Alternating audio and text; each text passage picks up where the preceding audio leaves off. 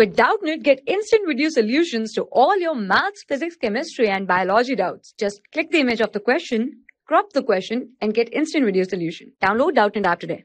Hello friends, today's question is prove that cotA by 2 minus tanA by 2 is equals to 2 cotA. So here LHS is equals to cotA by 2 minus tanA by 2.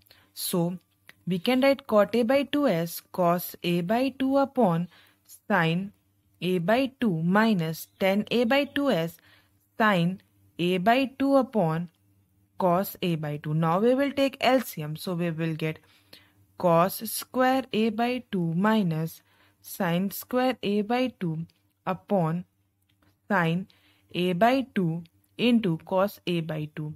Now, as we know that cos square A by 2 minus sin square A by 2 is cos A, because we know that the formula of cos A is equals to cos square A by 2 minus sin square A by 2.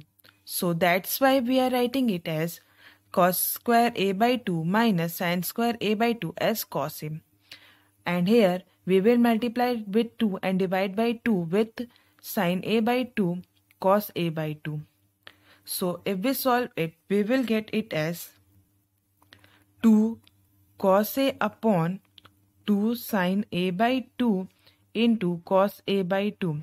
As we know that sin A is equals to 2 sin A by 2 into cos A by 2. So we will apply this identity. So we will get 2 cos A upon sin A. So as we know that cos A upon sin A is cot A. So we will get 2 cot A. That is our RHS. So we will get LHS is equal to RHS.